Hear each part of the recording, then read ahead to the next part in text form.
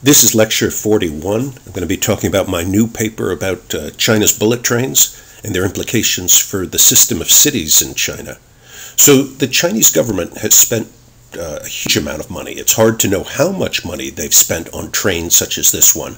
You can see this fast-moving train that moves at around 180 miles per hour, even faster sometimes, going through some urban part of China. I've taken one of these trains from Beijing to Tianjin and back again, and had a very good time on that very quick ride.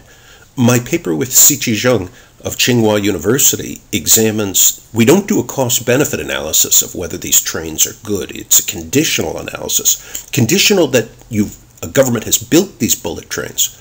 We're looking at the intended and unintended consequences of such trains on urban quality of life. And so this comes back to some of my lifetime work on cities and quality of life. So the Proceedings of the National Academy of Sciences just published this paper, and we're very proud of this. We hope some of you go and read this paper. The title of our paper is China's Bullet Trains Facilitate Market Integration and Mitigate the Cost of Megacity Growth. And that's both a hypothesis, and we expect that there's going to be many papers building on ours, that this is going to become a research agenda on the consequences of improved cross-city infrastructure on urban economic growth in both big and small cities. So here's a picture of China. You see the three superstar cities of Beijing, Shanghai, and Guangzhou, and you see this network of trains connecting them. In the upper right corner, you see Beijing, and you see in the blue dots that it's connected to Tianjin, and you see other cities whose names I can't pronounce that the bullet train also connects to.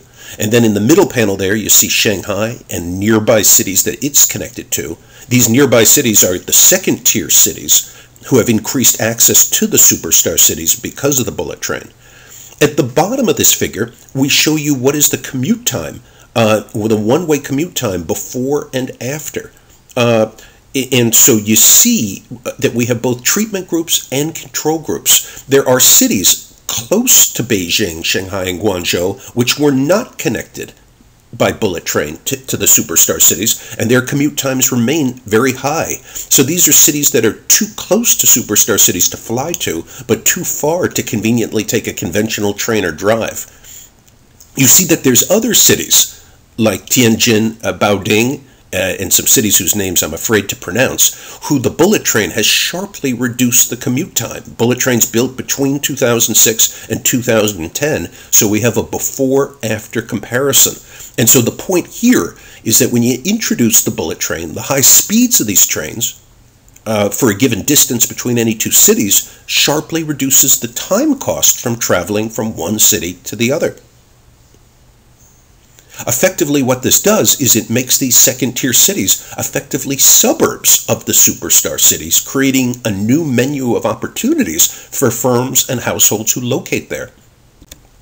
So the big idea of our paper is the basic concept that distance equals speed times time, and so you can rewrite that time, the travel cost between two cities, equals distance divided by speed. The bullet trains sharply reduce the time cost of accessing the superstar cities.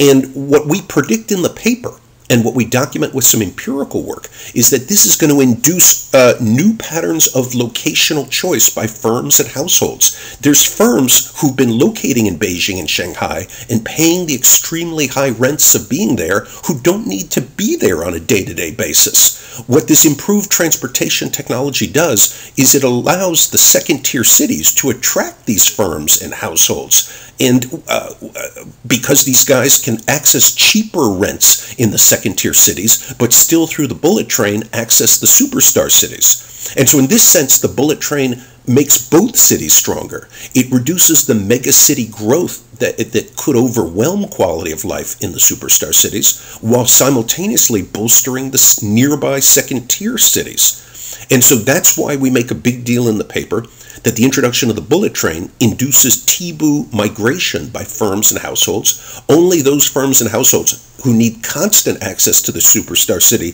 will remain there. These other units who need infrequent connection, either for cultural amenities or for productive access in the superstar city, those firms will only infrequently go and use the bullet train. but instead locate in a Tianjin. And so in the case of China, the bullet train is going to play a productive role as the hukou system is relaxed and citizens can migrate where they want to go.